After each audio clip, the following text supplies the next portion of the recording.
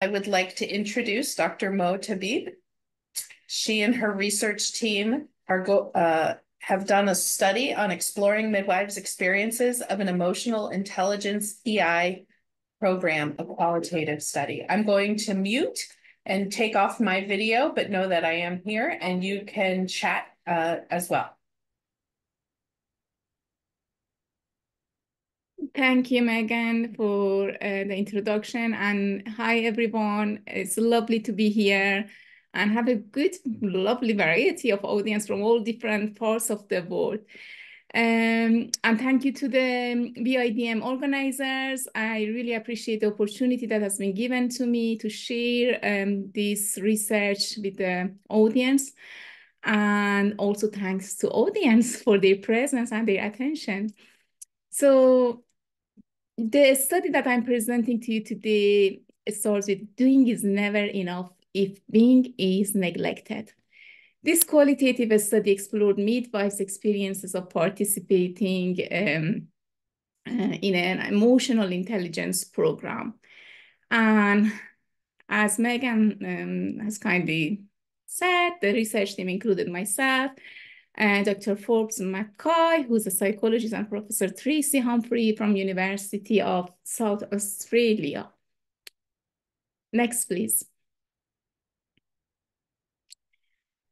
So it's well known that midwifery is emotionally demanding. We know many midwives experience high levels of stress, anxiety, burnout, and unfortunately, a great number of them even consider actually leaving the profession.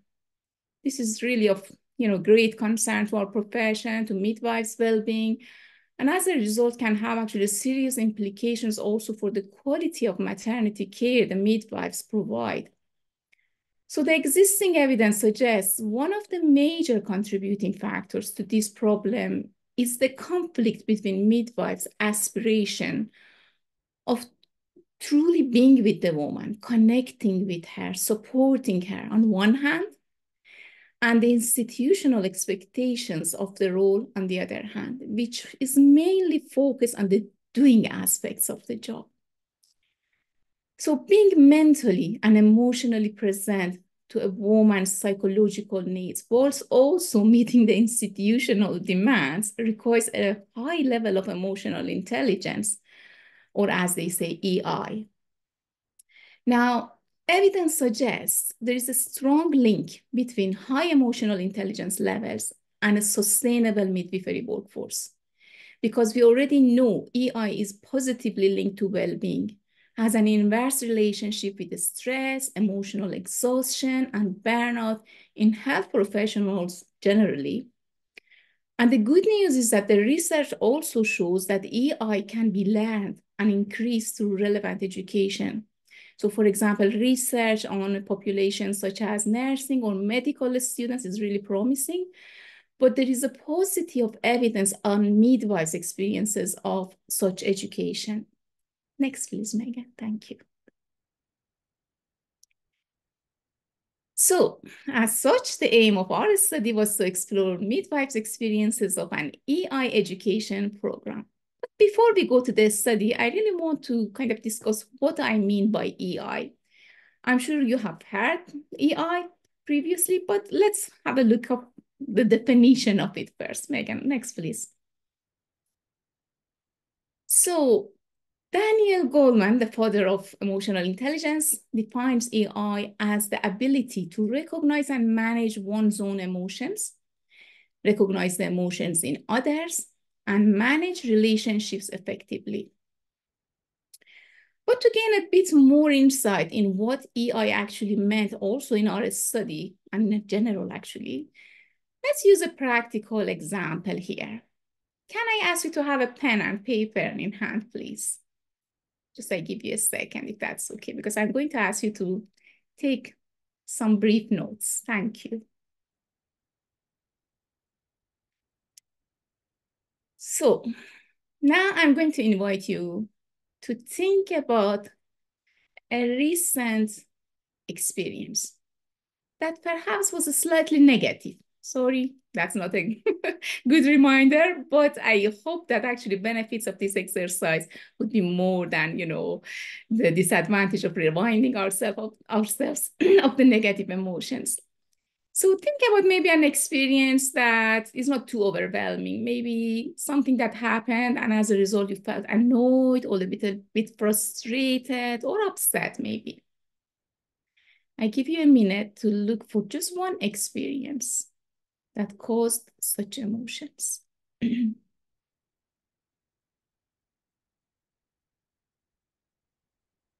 I ask you to use the raise hand icon at the bottom of the page if you've already found one experience?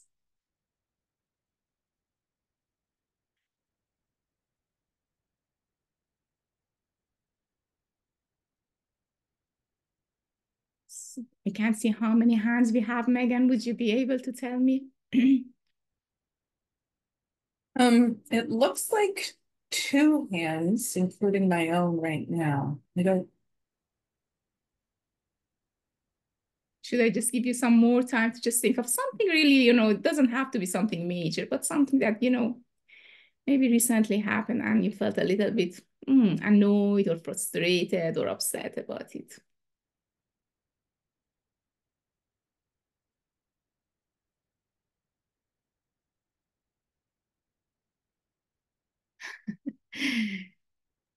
So that's really interesting because I usually with this exercise, almost every hand goes up. And so that means you're an exceptional population of very happy people. That's good. Thank you, everyone. Thank you for raising your hands. So usually, actually, it's really easy to find those sorts of experiences. And if you found an experience, I'm sure even if it's not like a recent experience, it could be, something that happened maybe in the past. I'm sure we all have experiences like that. And so can I ask you to take yourself to that experience? Imagine actually you're there and just imagine what you can see, perhaps what you can hear, the sounds, maybe people who are around you, the objects, the colors. Would that be okay? But more importantly, I'm going to invite you to notice the mental comments you had in your head then, or the thoughts. One example could be, for example, why is this happening to me? So yeah, if you don't mind, just take a note of, those thoughts. And if you feel comfortable enough to share maybe these thoughts with the group, you're a small group, hopefully you should feel safe enough. Do you want to just, write a little note in the chat box saying that actually, what were those thoughts?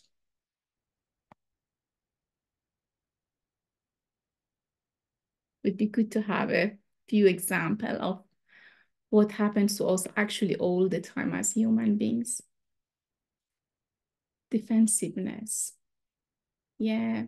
Thank you, Catherine. So yeah, just kind of what were you saying in your head about the experience? So for example, I give you an example of my own experience. So somebody says something and I think, or I find it, let's say, offensive, just as an example.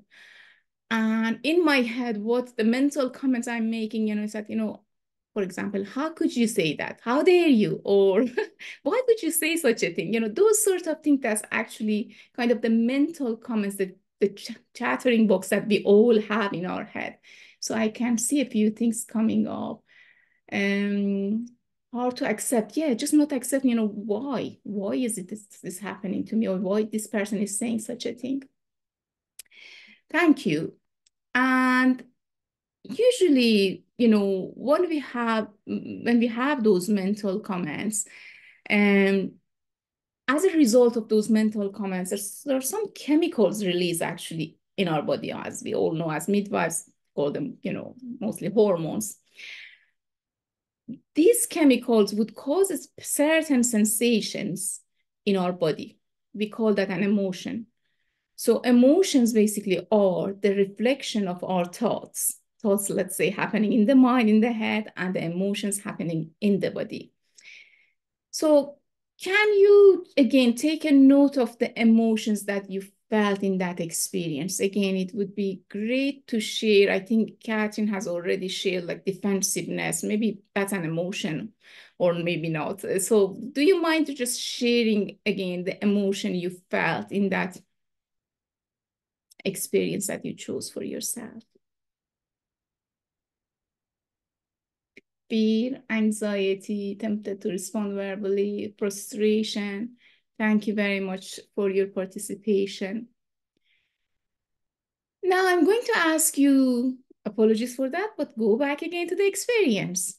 This time, and anger. Thanks, Catherine. This time, I'm going to ask you, if that's okay, ask you to close your eyes. Why am I asking you this? Because that would help us to focus better on the experience. So try to feel what you felt then during that experience. Again, just pay attention to what you can see. Maybe people, objects, images. Hear what you could hear at the time. Perhaps feel the tension in your body, in different parts of the body. And now I'm going to invite you to take a deep, slow breath in. And as you breathe out slowly, allow your breath to flow over your face, maybe your eyelids, your cheeks, your jaw, your neck. And if you notice any tension in this area, if you can, just let go of the tension.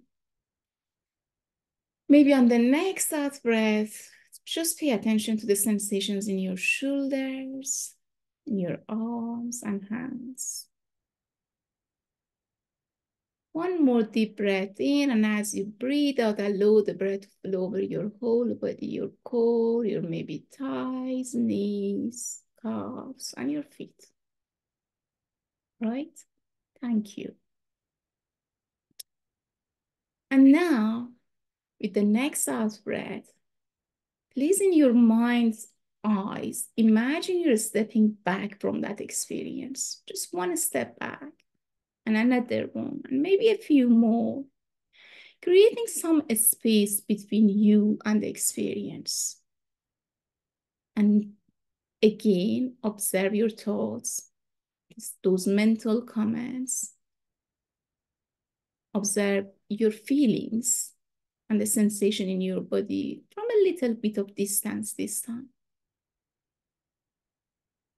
Now see what happens if you just acknowledge them. That's how you're, feeling, and these are the thoughts that you are having right now. Accept them, whatever they are. Perhaps saying to yourself, there they are, and here I am. You just observe them from distance without judgments or any comments or reactions. Just observe them neutrally, maybe quietly. And then allow the thoughts, the feelings to float away as the white clouds float away in the blue sky. Just letting go, watching them floating away and realizing that you are not your thoughts and emotions. You are not the clouds. You are the blue sky behind. And thoughts and emotions come and go. They pass. They always pass. Whilst the blue sky, you remains still. So whenever it feels comfortable to you, you can open your eyes and bring your attention back to our virtual room. So those of you who manage to actually participate in if you don't have a very busy maybe environment and you have managed to participate in the exercise, just wanted to see actually if anything happened after this, any changes happening to your bodily sensations or your thoughts or emotions at all. Would be good to just get a bit of feedback if you don't mind.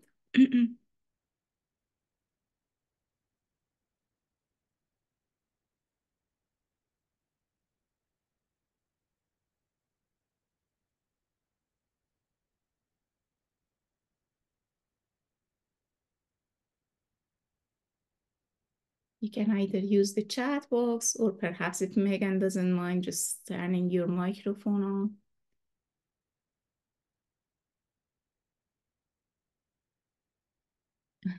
That's great, Catherine. The sense of relief and knowledge, acknowledgement that we are not our thoughts, we are not our feelings. Thank you, Megan.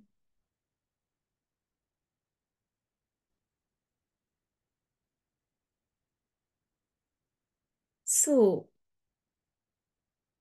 yeah,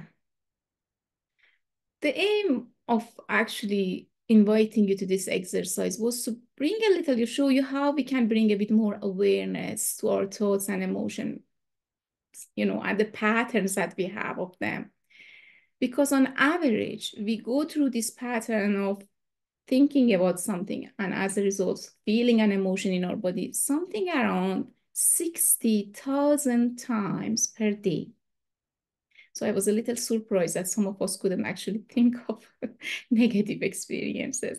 And unfortunately, around 80% of these thought emotion patterns are negative in an average person. So back to the definition of EI, that the emotional intelligence at the beginning of this exercise I mentioned, self-awareness is the foundation of emotional intelligence. And it is to become actually the silent observer of these patterns. Therefore, thoughts and emotions would lose their seriousness, their power over us. So then we can manage our emotions better and have a calmer mind in general. This calmer mind then would allow us to notice emotions in other people better. As a result, we feel what they feel, or we become a bit more empathetic. And the more we feel other people's emotions, the more we want to help. That's the concept of compassion. So hopefully that has given you like a taste of what emotional intelligence meant in the EI program that we use in this study. Next, please. So the emotional intelligence education offered in this study was a 4-month program delivered over 6 group sessions, total of 24 hours of education, and we used a combination of in-person and online sessions. Next, please.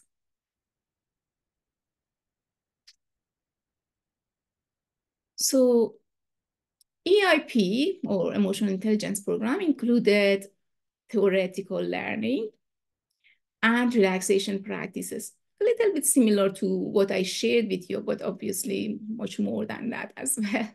In classes, midwives practice applying these skills in their midwifery practice and also for women in their care using case-based learning, and scenarios and simulated situations. And then they had these 3-week gaps between the session that would allow them to actually implement the learned skills in real world, either in personal life or in the practice for women in their care again, reflect on their experiences and bring these reflections back to the next session, sharing with the group. Next, please. So the study took a descriptive qualitative approach. Focus group interviews were used for data collection, and the data were analyzed using reflexive thematic analysis. Next, please. The study was carried out in a Scottish health board where midwives from 5 community teams were recruited. Next, please. 15 midwives actually participated in the education, of whom 13 agreed to participate in the research. All were females, aged between 23 to 58. They were from 5, both rural and urban midwifery community teams, and they had between 1 and 30 years of work experience as a midwife. Next, please. So what did we find? So I'm going to share the findings with you, but before then, I would just like to kind of highlight that the names that I've used in the next slides are all pseudonyms, and these are the names that actually were chosen by the participants themselves, so they're not real names. Next, please. So the overarching theme was the ripple effect. Bev said, the one thing about relaxation, I would say, is the ripple effect of it. It has a massive ripple effect that you aren't even aware of, and it can go beyond what you expect. Next, please. This ripple effect included 3 themes, and starting by influencing me and my relationship at its heart, which then led to taking a different approach to practice, and ultimately to feelings of confidence and empowerment in their role as midwives. Next, please. And as you can see, each of these 3 themes had some sub-themes that we are going to look at in the next slides. Next, please. So the first sub-theme of the first theme was me as a person. For some of the midwives, the influence of the program on themselves came as a surprise. For example, Veronica said, I thought it was more going to be based on having to deliver a session to women through all kinds of childbirth spectrum. And Yvonne added, I'm surprised at how helpful it was for me as a person, as well as me as a midwife. Next, please.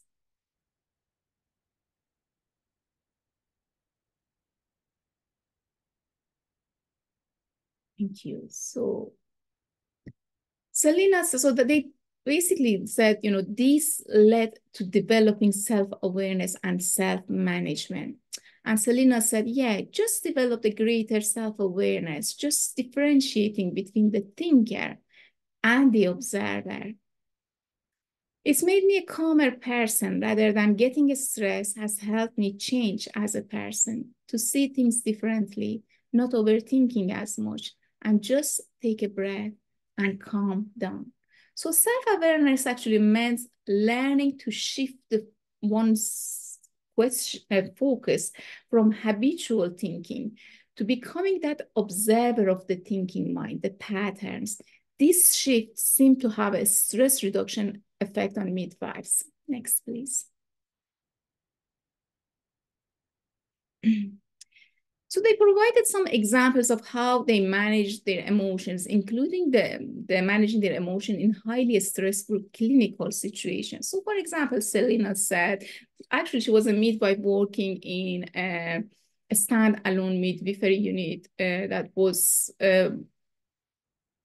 around like 45 minutes drive from the nearest tertiary hospital. So she said she was having late decelerations. And so that initial panic, thinking about so many things in my head.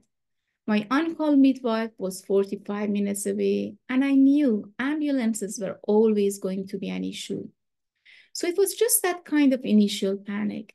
But then taking that a step back, and I've never experienced anything like that before.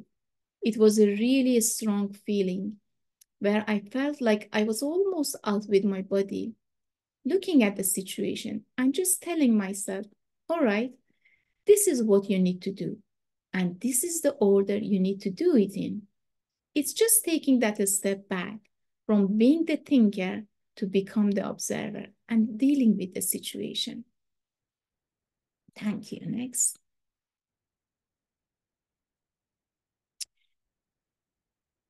So the self-awareness also seemed to have an enhancing effect on their relationships with their family, with their colleagues, and women in their care as well.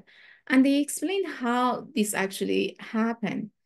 Neve said, it's just made me more aware of like how I'm coming across. And Amanda added, because you can relax yourself, then we are a lot more open to taking more time for other people and really taking on what they're saying. I think if you come across more open and relaxed, they're a lot more willing to divulge things to you, whether that be like a staff or women. And Beth said, it changed my relationships with my youngest daughter.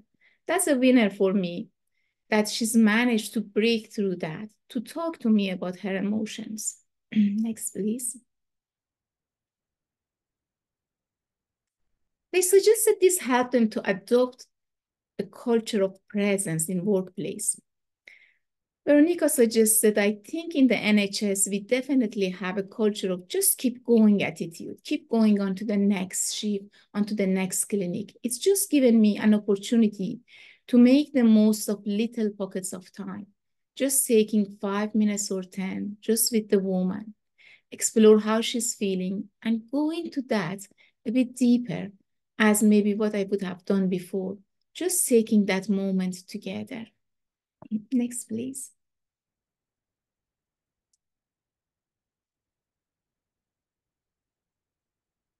They actually utilize their skills in practice in a very kind of innovative ways. And this one was one of them. So Neve said, I had this couple come in for the first appointment and they'd had a really negative experience with her first baby. He was really angry. They came in the room like completely standoffish. I was really stressed. So I started thinking about the breathing techniques and I thought I'd just be quiet for a few minutes. It felt like forever, but just sat, relax my shoulders, listen. And after about 5 minutes, that atmosphere completely changed. I've never had that before. They were like laughing and like fine by the time that they left. It completely changed the whole experience. And I thought, that's because of that course I've been on. Thank you. Next one, please. And sometimes they use the techniques for women with, for example, needle phobia when performing membrane sweeps, for women with high blood pressure, and also in latent phase of labor. For example, this is one of the experiences that Jude had. She said she had a long latent phase and said, I just don't want to go home. I'm too scared. I said, do you want to try some relaxation? I think doing that little relaxation with her made her more relaxed and reaffirmed that she could do it at home. Then she did go home and came back 4 hours later, fully dilated, where she was only 1 centimeter when she went home. Yeah, it worked. She just needed that confidence to do it herself. Next, please.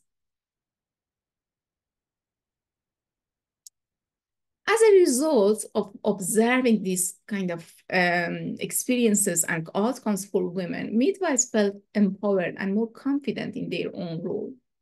Amanda said, it's just kind of given me that belief in my role and the power that we have as midwives. And Selena said, and the difference we can make to somebody's experience, taking it from something that can potentially be very negative to turn that around to making it a positive experience and helping them cope and manage. And Nina added, and yourself as well. Next, please. So overall, the study suggests that emotional intelligence program may enhance midwives' emotional well-being in 2 ways. First, by learning stress management skills, which help them become more self-aware and have a calmer mind, and therefore becoming like more able to understand emotions in other people. So in other words, you can say midwives are suggesting self-awareness help them to become more empathetic. And the second way was by actually having the skills to alleviate emotional distress in women. and making a difference in the quality of the care they provided seemed to also enhance midwives' well-being. So when they actually noticed what they were doing was making a difference, a positive difference to women's experiences, that had an impact on midwives' confidence and therefore their well-being. Next, please. So the study had some strengths and some limitations. To the best of our knowledge, it was the very first qualitative study exploring midwives' experiences of an emotional intelligence program. And the diversity of participants in terms of age, seniority, and workplace also was a strength. On the other hand, we interviewed a small number of participants, which is, I think, the inherent kind of weakness of qualitative studies, maybe. Although we can argue that, qualitative studies are not about generalizability, or more about, the experiences of people. It was carried out on a single study site, just one NHS health board, and we recruited only community midwives. So these were the limitations of the study. Next, please. So our conclusion is that, before I actually read the conclusion, I just wanted to say, we also did a pilot survey study, a quantitative study, a small one though, with 14 midwives. And we measured trait emotional intelligence and mental well-being using validated questionnaires before attending the course and immediately after completing the course. And both of these parameters significantly increased after attending the program. So in conclusion of both these studies, we feel the equipping midwives with emotional management skills may improve their emotional well-being, their experiences of practice, and potentially the quality of the care they provide for those in their care. And therefore, implementation of evidence-based EI education in midwifery undergraduate curricula and midwife CPD should be considered. And we are currently, actually, our research team, we are seeking for funding opportunities for carrying out more larger kind of studies with larger sample size. And we are looking for research partners also for this. Next, please. So this study, so what we're planning to do is just doing large-scale, multi-centered studies that are needed. So we're hoping to hopefully have the opportunity to carry those studies, maybe with research partners, so that we can actually assess and investigate the effectiveness of evidence-based EI education, both on well-being of current and future midwifery workforce, and also the maternity care quality.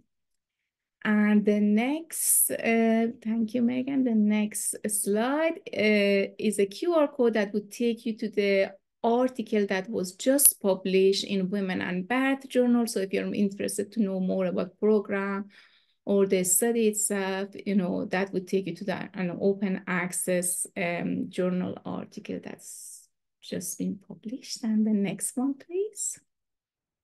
This is my email address. So if you have questions that you may want to ask later on, or you're interested in any, partnership, working together, collaboration, please just contact me.